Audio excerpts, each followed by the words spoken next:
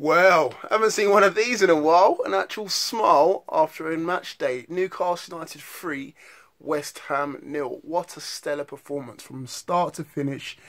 Absolutely stunning performance. And this is what we want to see. This is what we're capable of. I know it's a poor West Ham side, but at the same time, they're a Premier League side. We've got 3 points on the board, 3 goals scored, clean sheet. What more could you ask for? Seriously. Now, from start to finish, we bossed it. Absolutely bossed it.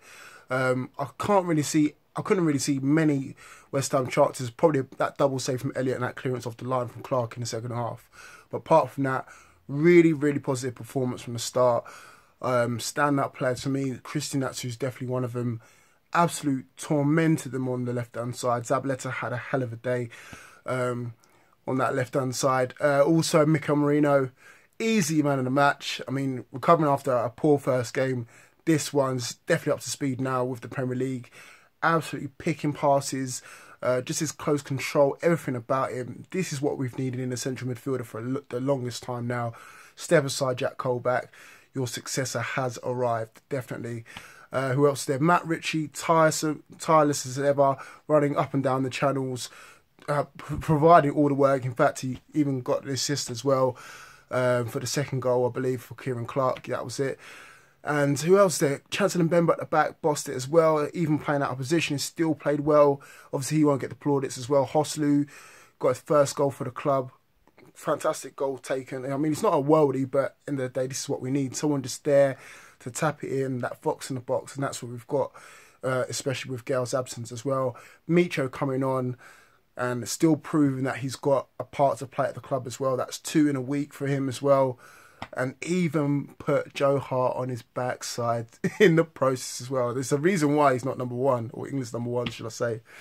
Fantastic performance overall. Really, really smiling now. I'm just overjoyed. And I can finally watch Match of the Day now with not in this position here. You know what I'm saying? Like the first 2 games, I was doing this or doing this. But now I can watch it and rerun it and watch it and rerun it and watch it. It's just fantastic. Fantastic to see a really good performance, a team performance overall.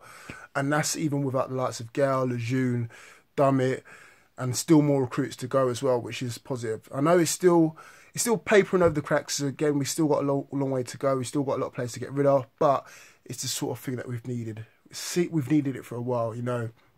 The 3 losses in a row, the whole things that's going off the field, you know, Rafa being linked to West Ham as well, the manager's job there as well. We finally needed something just to say, look, we've got something to be overjoyed about, the football. And that's what we're here about. This is why we rock up in our thousands every single week and watch it every single week and comment about it and talk about it. These are the moments that we enjoy. Commiserations to you guys, to West Ham.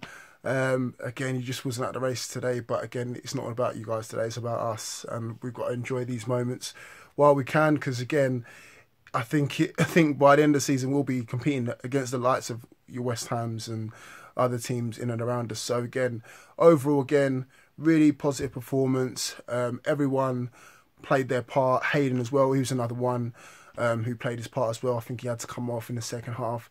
Really good performance by him. The 2 at the back, 2 centre-halves at the back. Obviously, Kieran Clark, who got the goal. Lascelles looked solid as well. Manquillo looked better going forward. Again, he still needs to work on his defensive. But again, we're not talking about negativity at all today, because it's all about positives. And then that's it, really. That's everyone covered, really. Elliott, again, no goals conceded. So, again, it's always a positive for that in that situation there. And I don't know who else to bring up, really. Rafa Benitez is always getting the praise from the fans, as always. You know, everyone was singing his name throughout the game. And again, man, just good to have this feeling again. I haven't had this feeling for a while now, since obviously he was back in the Championship. So, again, back to winning ways, shall we say. Try not to get too ahead of ourselves, but again, yes, really, really, really enjoy that performance from start to finish as well. So there you have it, guys. I'll have the full review out quite shortly, because I've got a boxing fight to get prepared for. I'm sure you guys have heard of that one. So thank you guys for watching and listening, and I'll see you guys all soon. Keep it tuned. Peace.